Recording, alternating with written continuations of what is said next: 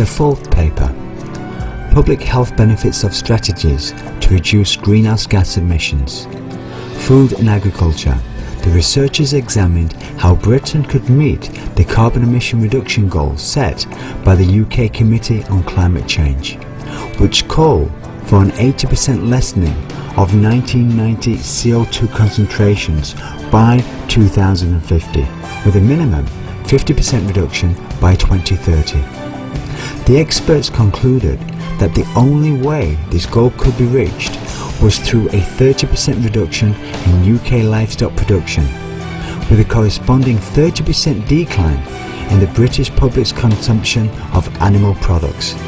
It was also determined that this reduction in consumption would enhance public health because decreased intake of the saturated fats found in animal products would lead to lower heart disease rates.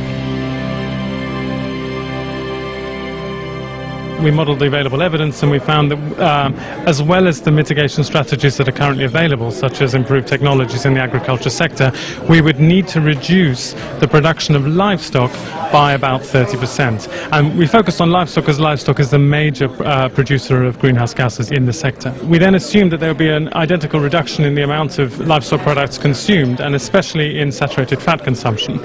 And saturated fat is a known risk factor for ischemic heart disease, the major cause of mortality in high-income countries.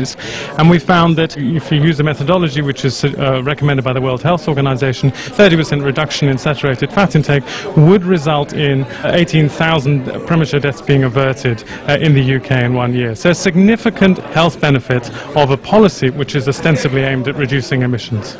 Well, first of all, why did we focus on animal product consumption? The reason we did that is that livestock contribute quite a substantial proportion of greenhouse gas emissions from the food and agricultural sector. So you can't ignore the food and agricultural sector if you're serious about reducing greenhouse gas emissions quite dramatically, which is what we know has to be done. So we looked first of all at the potential for technological change. Could it all be done just by improving technology of better manure management, more efficient use of feedstocks and so on? And we concluded that the evidence presented to us that would be necessary to do that, but not sufficient. And the gap, it seemed to us, between the amount of GHG, greenhouse gas reductions that could be achieved through these technological changes and those that were needed was perhaps suggested to us that about a 30% reduction in animal product consumption would be required. So we then modelled the impact of a 30% reduction in a country like the UK, so that's a high-consuming country. And what we did was to look at the impact on that on saturated fat consumption, which, as we know, is quite an important causal factor for heart disease and other medical problems.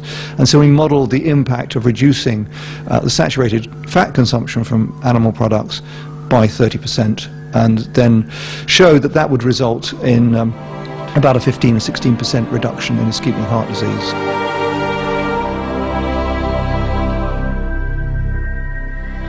In the fifth paper, the investigators analysed how black carbon, ozone and sulfates affect public health. These substances are called shorter-lived pollutants because when compared to carbon dioxide, which can take 1,000 years to dissipate from the atmosphere, they take a relatively short time to disappear. Black carbon's atmospheric lifespan ranges from 1 to 4 weeks, and its global warming potential, or GWP, over a 20-year time frame has been calculated to be between a staggering 1,600 to 4,700 times the warming power of carbon dioxide.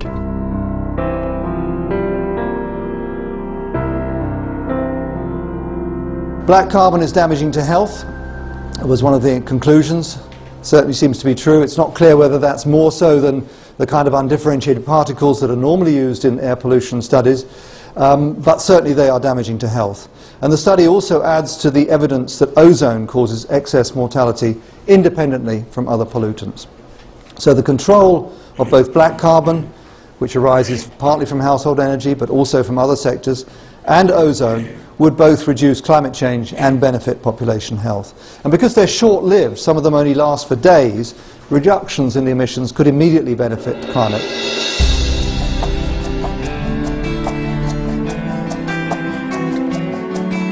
Today, we've seen from a public health perspective why humanity needs to immediately reduce the enormous amounts of human-induced greenhouse gases released into the atmosphere that are driving climate change.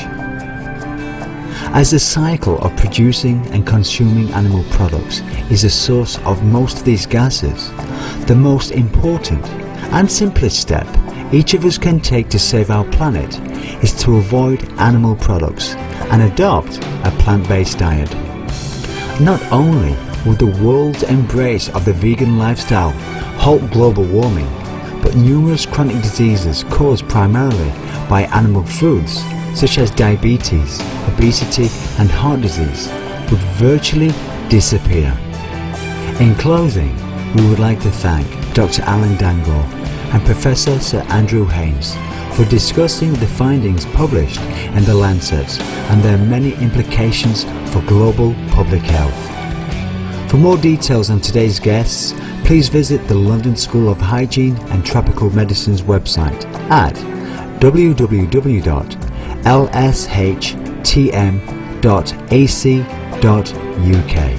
To read the papers discussed today online, please visit www.thelancet.com/series/health-and-climate-change. Respected viewers, thank you for your company on this week's edition of Planet Earth.